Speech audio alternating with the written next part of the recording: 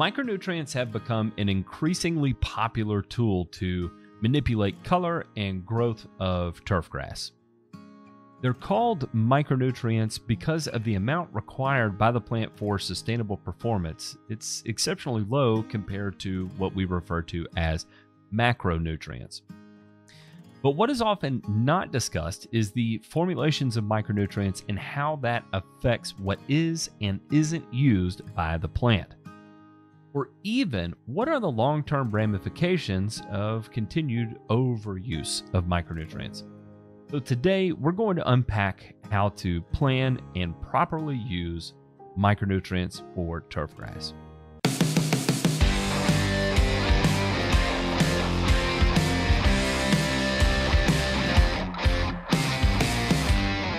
The most common micronutrients in turf are centered around the ingredients that cause typically the largest color response: magnesium, manganese, zinc, and iron.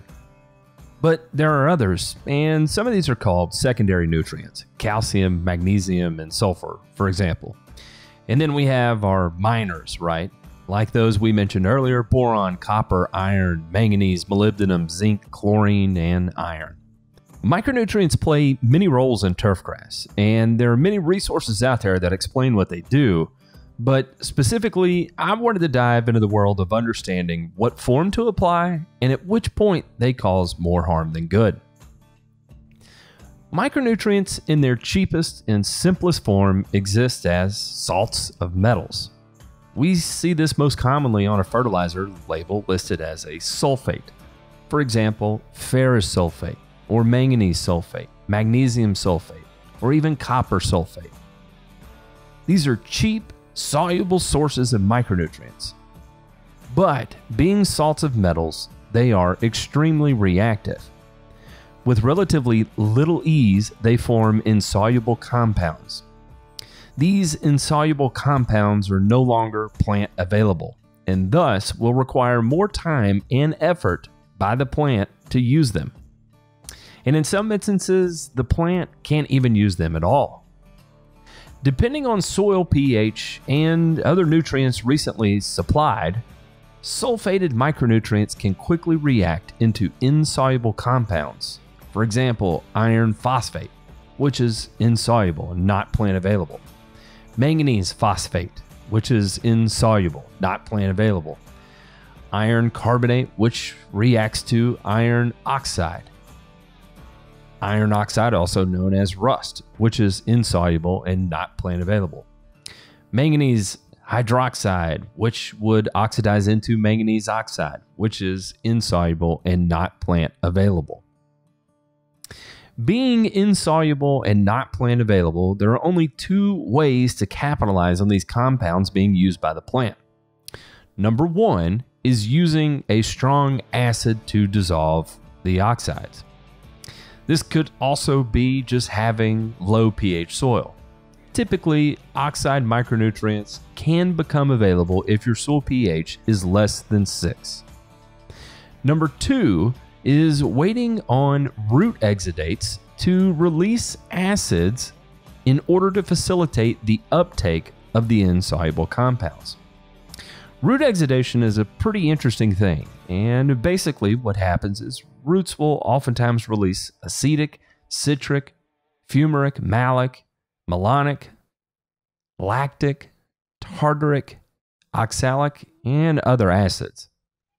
As an example, we see some of these acids, like are released in root exudates, in popular rust remover products. Remember, strong acids can dissolve oxides, and as an example of an oxide is rust, iron oxide. In the fertilizer industry, we sometimes see these ingredients used in dry fertilizer blends. Oxide micronutrients are cheap alternatives to deliver micronutrients to the soil. However, in turf, they typically have a fairly poor reputation. For example, here's a study from University of Kentucky. Iron oxide is the end product of iron weathering, and more than 99.5% of the iron within iron oxide is water insoluble. No turfgrass response to iron oxide has been documented in university studies. Iron oxide and all forms of iron oxide should not be used as a turfgrass fertilizer. Other cheap alternatives to iron oxides include iron oxysulfates, iron sucrates, or even iron humates, again from the University of Kentucky. Iron humate is the byproduct of water treatment facilities that produce potable water from humate-rich river water. Iron humate is approximately 30% water-soluble, with the remaining iron being in a slowly available form. Iron humate has been tested on turfgrass using 20 pounds of iron per acre and resulted in no improvement in turfgrass color or quality. Typically, soil-applied micronutrients are not recommended unless careful preparation is performed to stabilize the micronutrient source with an acid. It is largely not recommended to use insoluble forms of iron unless, again as we previously stated, have a soil pH less than 6. There is one caveat, and that is uptake through root exudation. Remember, root exudates, acids, or precursor compounds will be given by the root tip to the microbes in exchange for the soluble form of the micronutrient. While this will meet the nutritional demand of the plant, that overly dark green that we get out of iron applications, that typically is the reason why micronutrient applications are being applied, is not going to be there. Simply, the nutrients are just going to be utilized at the plant's requirement, which is often not at a high enough rate to induce the type of color responses the applicator is looking for. Using the growth probability model from Paste Turf, we can see the nutrient removal rate of iron and other micronutrients is relatively low. Here, in this example, if 3.8 pounds of nitrogen is required, we see that what is actually required by the plant in terms of iron is only 0.019 pounds per 1,000 square feet. In each month of 100% growth probability, our iron removal rate is only 0.003 of a pound. Often, we are applying iron at significantly higher rates. For instance, if we apply an insoluble iron source at 5% of a fertilizer blend, and we apply it at 3 pounds per 1,000, we're applying 0.15 pounds of iron per 1,000 square feet. This is 7.9 times the amount of iron required by the turfgrass for the entire year applied in a single application. If we were to repeat this application across 2 or even 3 times through the course of the year, now we're at 16 and even 24 times the amount of iron required for healthy turf. Therefore, with difficulty surrounding insoluble forms of iron, we most often see micronutrients formulated as liquids. It's easier to control the rate.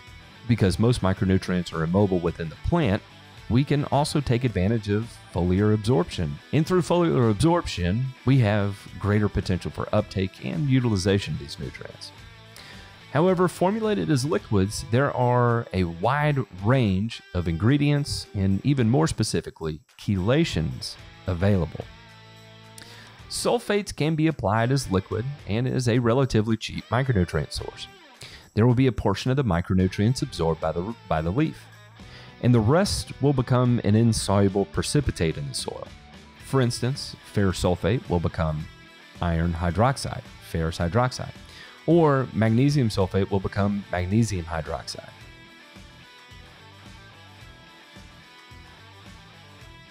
If the soil pH is greater than 6, these sulfated micronutrients will become hydroxides, like iron hydroxide. Then, as it oxidizes within the soil, it'll become iron oxide, also known as rust. If you plan on using sulfated micronutrients, you could also run into some issues with certain herbicides. Chelates are a complex way of saying that they protect the solubility of the micronutrient. Because micronutrients are not soluble, they are not being used by the plant. Chelates protect solubility and thus are protecting plant availability. There are many common chelates that are now out there. We see them most commonly as amino acids, citrates,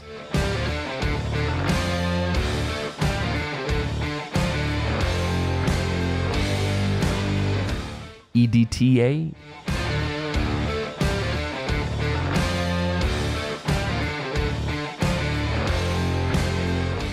Glucoheptonates, EDDHA, IDA. We're going to take a look at this graph below so we can see how stable the chelates are in protecting the solubility, specifically here, of iron. Looking at this graph, we see EDTA, EDDHA, and DPTA fully chelate iron and thus give you the greatest level of protection. But we can see as our soil pH or soil solution crosses 7, we begin to lose protection from EDTA and DPTA. Glucoheptonate chelates are newer forms of chelates using sugars and oftentimes added protection against high pH soils. But you do not get the same duration of protection compared to something like an EDDHA chelation method. Typically within 24 hours after application, what is not absorbed foliarly will be quickly degraded in high pH soils into insoluble compounds. However, the advantage of glucoheptonate is the high foliar availability with some limited protection against alkaline soils. When choosing a fertilizer containing micronutrients, it's important to understand the formulation of the product according to the active ingredients. Specifically, phosphorus is one of the most reactive macronutrients when exposed to non-chelated micronutrients. As we can see in this video clip, mixing phosphorus with oxides, sulfates, and glucoheptonates produce insoluble solids. These solids are no longer plant available. In this instance, you're losing not only your actual micronutrient that you're applying, but you're also losing your soluble phosphorus that you've applied. Thus, applications of phosphorus should not be mixed with micronutrients unless a proper, fully chelated micronutrient source is used. This is an example of a fully chelated micronutrient source being mixed with phosphorus. As we can see, they both remain crystal clear and thus plant available. As a rule of thumb, foliar micronutrient products can be applied at rates 2x that of the nutrient removal rate due to the absolute maximum foliar availability. Exceeding these rates can lead to issues of phytotoxicity symptoms, where you may have heard of or even seen zinc or manganese toxicity, or iron toxicity, which results in black turf. Excess soil-applied micronutrients can help speed up the formation of something also called black layer, which kind of creates a whole new set of issues that's going to inhibit gas exchange, produce shallow or weak roots, and generally cause poorly performing turf. Micronutrients can be critical tools to increase the performance of turfgrass, but they must be chosen based off the specific conditions in your environment. Too many times, money spent on micronutrients is purely wasted. And the majority of this is due to misunderstanding, misapplication, or applying other incompatible nutrients alongside of them. So I hope in today's video you were able to understand more about how, when, where, and why to apply micronutrients correctly and to maximize your dollar spent. Thank you for watching. We'll see you in the next one.